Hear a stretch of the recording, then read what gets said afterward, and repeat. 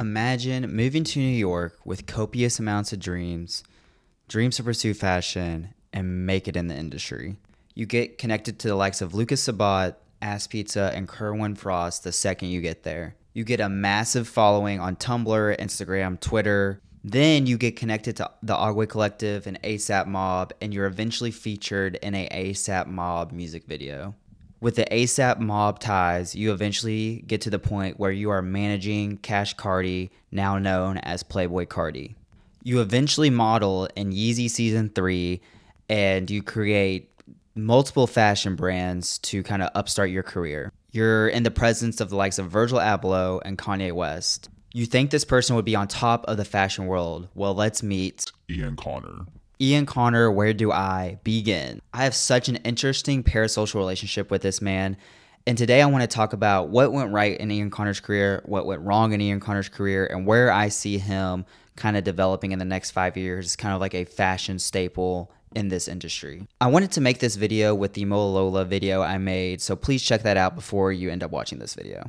Connor was such a interesting figure in the mid to late 2010s streetwear scene, especially in New York. I can't seem to kind of place where I first figured out about Ian Connor, but it was somewhere in between his Instagram post and a No Jumper interview he did when No Jumper was like the leading source of like underground rap and stuff. There was at one point too where I was so obsessed with the Virgil Abloh that anyone that he was surrounded with, I would also follow. I was obsessed with this Caravaggio hoodie and I wanted it so bad. I eventually got scammed over it, which is crazy to do. As a 16-year-old, I was Getting scammed left and right for off-white stuff.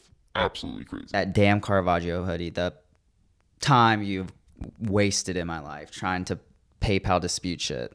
Ugh. But once I found Connor, I became enthralled with his kind of internet personality. Ian Connor's Revenge. The fits he would post, the people he would be around. I wanted his life. I genuinely was like, I need to know how to be him. It just, how he portrayed it on Instagram. It was really one of those situations where what he portrayed, I wanted. And there was a lot of like motivation and jealousy of this lifestyle. He's probably one of the first people in the streetwear realm that had this kind of aura about him. He had this aesthetic that so many people, especially my age, high school time, were just so enthralled and so mesmerized by it. It even got to a point where I bought a jersey of him with his face on it, and it was just a repeated pattern of his face on it. It was in collaboration with Will Fry, and I was like, I'm buying this, so if I am ever anywhere near him, he can see this, I support him, and maybe he shouts me out. I was like, I needed to have his life. And you could tell, there's so many backstories with Connor, but you could tell that he was just really great at networking. He knew so many people in the scene. He was very connected to the likes of Lucas Sabat, ASAP Mob, and that helped him climb this fashion industry pretty fast. I would see Connor with the likes of a lot of underground artists, especially D Savage. During that era, D Savage had that I Know snippet that everyone loved. Others like Doo-Wop Kane and Playboi Carti, who was underground at one point.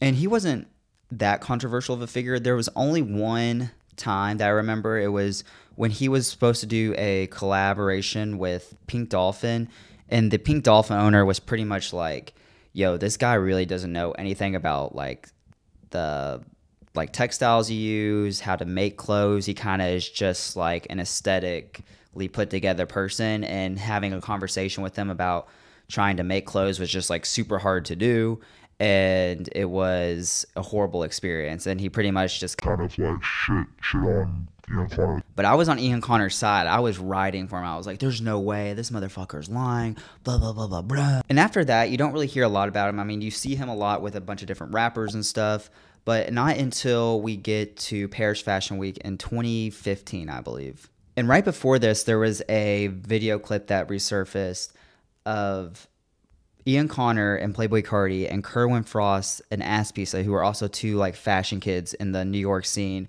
They are like doing this like tag team fight, and it's kind of the most hilarious fight ever. Playboi Carti is kind of wailing on Kerwin Frost, and then Ass Pizza is just kind of in the back, like sitting back there, kind of asking everyone to stop, and Ian Connor's just egging it on. It was just a very wild fight, and it just showed a little bit of a glimpse of like the personal lives of these like fashion kids. You just ask her. Go ahead. Go. There you go. Ask me to. Watch out. Don't touch him. Don't touch him. Don't touch him. Don't touch him. Don't touch him. Don't hit him. Yeah, don't touch him. Don't touch him. Don't touch him. What's up? What's up? I wasn't gonna pick him no shit. I wasn't gonna pick him. And then there's a more serious fight. Paris Fashion Week, about 2015, 2016. R&B singer Philopoulos London. Sorry if I pronounced that wrong. But he gets on Twitter and goes on this kind of tirade like, hey, I know Connor, he kind of just essayed a bunch of women, like in the double digits. And Ian was like, bet, like if you're going to say this stuff, let's fight about it. Because putting those allegations are very serious. And obviously we know like those can end careers if true. Maybe not even if their allegations are true. And they go to the Colette store, which is now a closed down like clothing boutique. Virgil Abloh and ASAP Bari are having this like V-Lone Off-White event there. And it seemed like a pretty professional event, but Ian Connor, the second he sees Philopoulos, just goes in there and starts wailing on him. And ASAP Bari is kind of playing security. He's like, bro, do not like do this here. This is our moment. Like the Colette store was a really big boutique to even be in. So ASAP Bari, there's a video of him. He gets Ian Connor, and Ian Connor and ASAP Bari just start fighting. And that's when it kind of goes a little bit downhill for Ian Connor. Then we have the infamous phrase, Ian Connor 33. And throughout this point, I'm going to go and delve into some a little bit more serious topics. So if you don't like talking about like sexual violence or anything of that nature, you can click away from the video, or I'll put a timestamp for when we skip that. So there are multiple sources of these allegations. So we have Philopoulos London. He said that he knew about like 6 to 10 women that were like coming to him laying like, yeah, your buddy Ian Connor, he did some crazy shit to me. Then we get Amber Rose coming out in like in 2016, 2017 saying pretty much that like to the number of 20 women have come up and told her or communicated to her like, yeah, he has done the same thing that like London was also talking about. And then you have 2 other people who have their own specific accounts. Chicago artist John Doe. She was a Chicago R&B singer, and she came out and pretty much said all this happened. She was very much on the lines like, this happened, this was a real thing. And she pretty much said, though, that she didn't trust the police never worked for her, so she never brought it to a police investigation. There's also an Emory student at the University of Emory, which is I think in Georgia, that came out and also said like this happened, and she made a whole post saying everything. And the police ended up saying that there wasn't enough evidence to charge Connor. So again, these are all allegations. I don't want to come on here and try to ruin anyone's career. I just want to present what has been happening. And it's really interesting to see how this has affected Connor, because he kind of takes the stance of like, look, like I have not been charged with anything besides like a gun charge. So this didn't happen, which like in the big 2-4, if we're doing things like that, like that's kind of wild, because we can kind of use our critical thinking caps and be like, okay, we could come to a conclusion. We obviously can't say this person is this because there is no charges and it's proven guilty. But I kind of believe that if to the loads of 20, like that's crazy. And I never want these things to be true because I never want anyone to go through that. That's like a very serious thing that has a life-lasting effect on women. So I always hope that these situations like, oh, it never happened, and also believe that justice will always find its way, even if you avoid allegations and, you know, live your life. Justice or revenge will come and bite you in the ass. But again, those are just allegations. And you do see, which is kind of interesting how this plays out, because you do see a lot of people kind of fall off the Ian Connor bandwagon, per se. And you start to see like the fashion side of him not be there. Like I kind of see him more as like this aesthetic genius rather than like a fashion genius boy. Like he's going to portray a certain life that a lot of people want, and that gains a big following, which is a talent in and of itself. So I'm not saying there's anything wrong with that. but he doesn't really, he can style really well. He's in circles with a lot of famous, creative people that have done really amazing things. So he can portray this lifestyle, portray this aura that he has, and people will latch onto it, and people will be like, I want that. I can do this too. Which is a lot of engagement and a lot of ways to sell clothes. And going off selling clothes, he launches his kind of first brand, which is Revenge Storm, or Revenge X Storm. Like, who the fuck are you collaborating with? But the main focal point of this brand is a old school van with a lightning bolt on it, which, you know, there wasn't, I don't think there was any lawsuit with it, but because you can't really sue someone, but it just seemed like everyone was like, wait, I thought you were this like fashion genius, but you just stuck a lightning bolt on a shoe. Like, what are we doing here? And then you're charging $250 for it. Like, that's wild. I mean, and they also garner a lot of attention, and they also were selling at 2.5 times the price, like the actual retail price. So a lot of people wanted them, and that's why I'm saying, like, Ian Connor's an aesthetic genius. Like, people just wanted the shoe because they wanted to they wanted to wear something that Ian Connor made. So it sells a lot of clothes. Like, you can portray this lifestyle, you portray this personality, persona you have, and people are like, oh, I want to align myself with that. Buy the shoes. Buy the $250 shoes. Buy.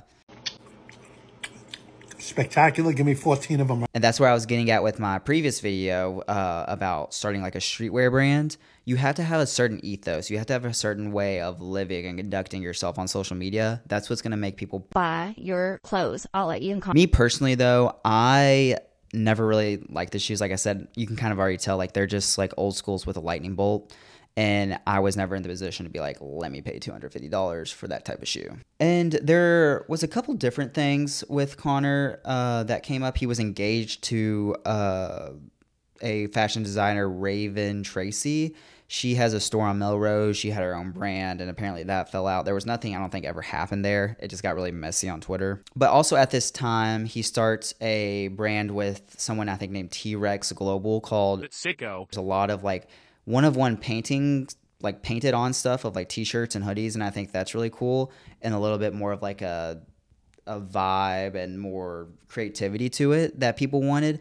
But they did up the prices. I mean, these shirts were going from anywhere from like $150 to $400, but it's all one-of-one stuff, so the price is going to go up on things like that. But this is where you start to kind of get into the rage bait of his clothes. It's a lot of like weird symbolism. I think he is now Muslim, and he had a lot of like posts, and I don't even know if he did any clothes, but would put like Osama bin Laden's face on it, which like is just like 10 out of 10 rage bait. I just like, I'm not even gonna like try to like break down why that's bad. Like, obviously, like, that's wild. And there was like other things where he put like Pokemon characters like on some Sicko shirts, and yeah, there were some parts where I was like, oh, this is really cool. And then there's other parts where I'm like, this is just very much like, let me get likes, let me get retweets, let me get people to comment on it. It's like, dude, you're already doing that. With Sicko brand, there's a lot of nihilistic and pessimistic energy in these clothes.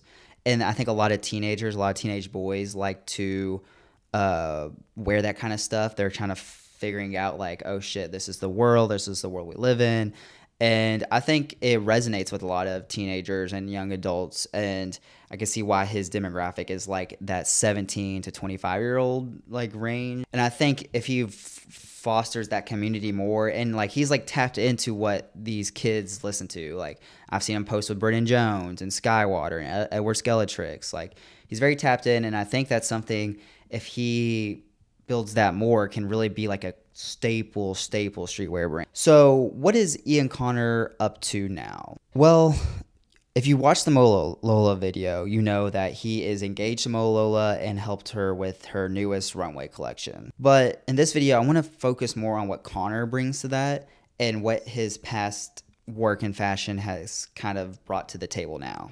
I see some of his posts, and they are kind of concerning with like the Trump bullet hole hat. I'm just like, why? Like, this is fashion's always going to be political, and you can't just like do stuff for like that kind of stuff for rage bait. I'm like, that's just kind of cringe. And it's funny because I'm looking at like my 19-year-old self. I'm like, like I probably would have loved that if when I was like 19, 18, 20. Like, so there's just a lot of kids that see that. I'm like, like Trump is so objectively bad. And then as I'm doing research for the Mololola video, I see that, Ian Connor is talking about this fashion writer and just saying blatantly homophobic like stuff to him. And I'm like, okay, this is like fun and all, but like you're threatening people, like the homophobia of it all. Like this is just kind of stupid. And you're working with Skywater, who is a trans woman.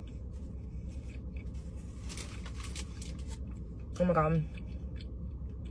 Like it just doesn't click. Like you're doing this in a very disconcerted way. You want to say these slurs and wear these, Trump hats that someone made, and it's just like, you're trying to attract too many people to your idea. Like you want these homophobic, racist, or do you want what is your demographic at this point? You're just trying to attract every like teenage kid or something. It's just confusing to me. But yeah, the homophobic slur came from, I think, a guy that is a fashion writer, and he just said something negative about the Mololola collection, which I'm like, this collection is going to bring up a lot of feelings for a lot of people. It was a very eye-catching collection, so people are going to say crazy things. And if you're going to do this rage bait stuff, you can't get enraged yourself after someone's like falls for the bait. Like that's not how this works. You can't go and be like, no, you're wrong. You need to shut the fuck up. You need to, and it's like, dude, you did this for that reason. Like, what's going on here? You're missing the plot. And I still think Ian Connor has a lot of potential if he can kind of gather in the sicko mode, or if he can kind of gather the sicko brand and he can kind of elevate it. And I think the sicko brand has a lot of potential if he can stop doing these like one-of-one pieces and start doing a little bit more collections. And maybe he does. I haven't looked too much into it. After I saw like the homophobic stuff, I was like, okay, dude, I'm just gonna get off of this page. But I do see some really like solid pieces, like these jeans that he's about to drop or just dropped with a collab with AFB. I'm like, okay, like these are solid pieces, very like Pharrell Williams inspired, and it's just a solid pair of jeans that you could charge a decent amount for. And I think they need to start doing things like that rather than these like one-of-one hand-painted pieces, or maybe just have those on the side and you're doing collections. Maybe they are doing that, but I think more things like that are a little bit cheaper will allow more people to engage with your brand. Even, more importantly, because your brand is teenagers. A lot of teenagers don't have $400 to $500 to spend on these clothes. But yeah, I think if he just does more collection-based stuff, I think he can really turn it around. I mean, with all the allegations and stuff, and whether he's like a morally good person, that will come to light if it does or not. If he, if he is, like it will all kind of cool down. If it doesn't, it will come out more. And I don't want to say anything on that. I'm not gonna play the guessing game on if someone's going to get like charged with a criminal. Like that's just not this channel. I don't want to be some kind of drama channel like that. But yeah, I think he can be someone like a Virgil Abloh if he creates this brand and does more collection based stuff and steps away from like the very rage baity stuff. And I mean, if that's his way of expressing himself, like obviously more be to you, but I think that doesn't elevate your brand or elevate your ethos if you're doing a lot of like Osama bin Laden prints or a lot of just like weird like White Lives Matters like drops to homeless people. Like what? Like I get it. We can do. What do you mean by that?